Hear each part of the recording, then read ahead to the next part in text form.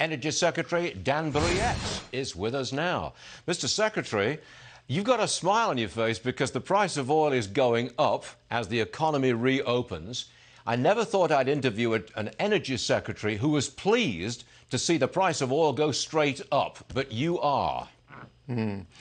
Hey, thank you, Stuart. Great to be with you. I have a smile on my face because we're beginning a transition to greatness, as the president said this morning. That's what's really exciting about this particular economy.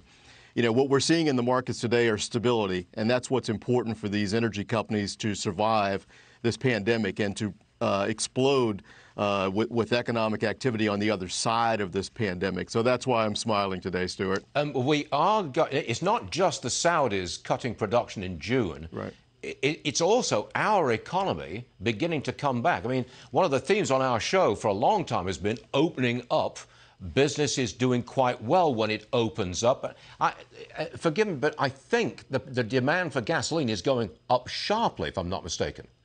Sure, it's climbing up, but you know, we're enjoying really low prices, as your previous guest just reported on. You know, we saw some numbers today from the Labor Department. The Consumer Price Index down roughly 0.8%, but importantly, gas prices are down 20% from the prior month. So as the president has pointed out, that's a tremendous tax cut for American consumers. And as we begin this transition, as we begin to reopen this economy, that's going to be a boon for consumers all across the country. In North Dakota, they're going to close their largest power plant, and I believe it's a fossil-fueled power plant. They're going to use wind instead.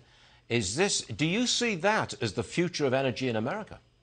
No, I think the future of energy in America is going to continue to be a diversity of supply. We need all forms of energy. Wind energy, solar energy, they're important components in the delivery of electricity all throughout the country. But it's important that we maintain a diversity of supply. So we're going to need natural gas. We're going to need nuclear energy as well. That's what gives us the low prices. It's the competition in the marketplace. It's the choice that consumers have for the provision of their energy. That's what forces prices down. Where do you see coal in this equation? I think there's still a bright future for coal. We've seen a transition away from coal for the production of electricity in the United States and certain parts of the world.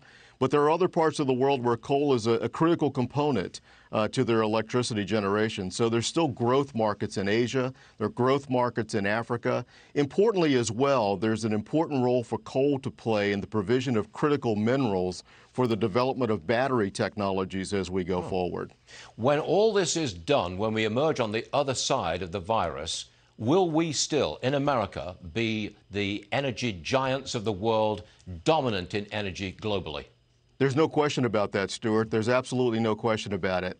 The United States energy industry is strong. It will remain strong. It remains strong for a number of different reasons. We're blessed with enormous resources here in America, but more importantly, we're blessed with innovators in our industry, and they will continue to lead as they have done for the past 3, 4, 5 decades, perhaps even longer. You just got to get the economy open as soon as you can.